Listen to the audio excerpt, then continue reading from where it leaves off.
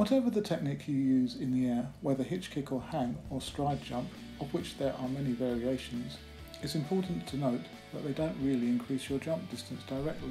That's to say, the movements don't propel you forwards through the air. When you take off, your body, or rather its centre of mass, follow a preset path. So what's the purpose of a flight technique? Really, it's to maximise your takeoff and allow you to get your optimum landing with your heels as far in front of your body as possible. In this short video, we'll look at mainly the basics of the hitch kick and hang flight techniques. Here, Jonathan is doing a hitch kick with a reverse double arm action. You'll see that the arms push through after takeoff and then reverse back round and over. During this time, the non-takeoff leg, as with all hitch kick variations, is swept back and round.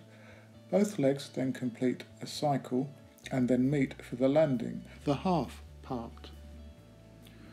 To give more range to the hitch kick, his right leg needs to be driven up and held higher here to create a greater separation than he achieves. Regardless of technique used, as I've said in previous videos, the takeoff position is crucial. The knee needs to be held before movement ensues.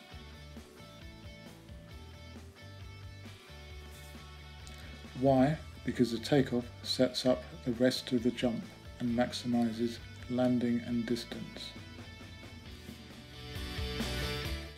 Here, Elliot uses a slightly different arm action variation compared to Jonathan, where he separates his arms slightly after takeoff. This technique can be called a hitch hang. You'll see that I've isolated the landing position with the hands behind the hips. This helps to extend the landing.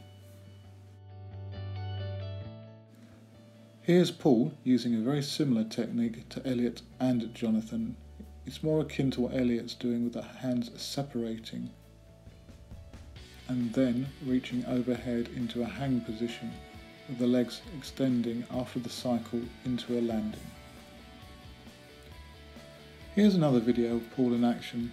This time he's unable to control his movements in the air as well, and this results in forward rotation out of the pit. The rotation generally starts off of the board, and despite what he's doing in the air, he can't combat this.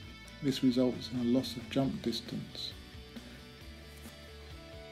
His heels are held ready for the landing, but there's not much he can do to stop them dropping. Here, Elliot assumes a better position prior to landing, which enables him to extend his heels. Now we're back to Jonathan employing another arm action, the one that we really want him to use. This is an independent action where the left and right arm separate and rotate in different directions. It's basically the same as used by Elliot.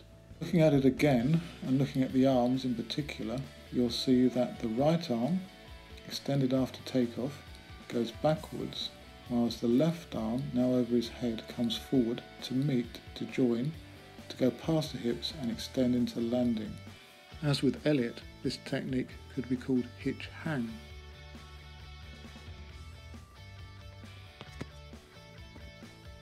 Now we're looking at the hang technique. This creates a long, thin silhouette in the air after takeoff. Again, a very similar position to the hitch kick. The leg is swept back, but this time both legs meet and then are pulled through into the landing position. As I've said, for both hang and hitch kick, the takeoff position is crucial. Thereafter, the first movements are very similar, with the free, non-takeoff leg being swept down below the body to create the long, thin shape. It must be stressed that the hitch kick and the hang are as effective when performed properly as each other. Whatever technique you learn, hitch kick or hang, it's important that you learn them properly and don't rush through the movements. Doing this will not allow you to combat the rotation that can ensue off of the board and will prevent you from getting your optimum jump distance.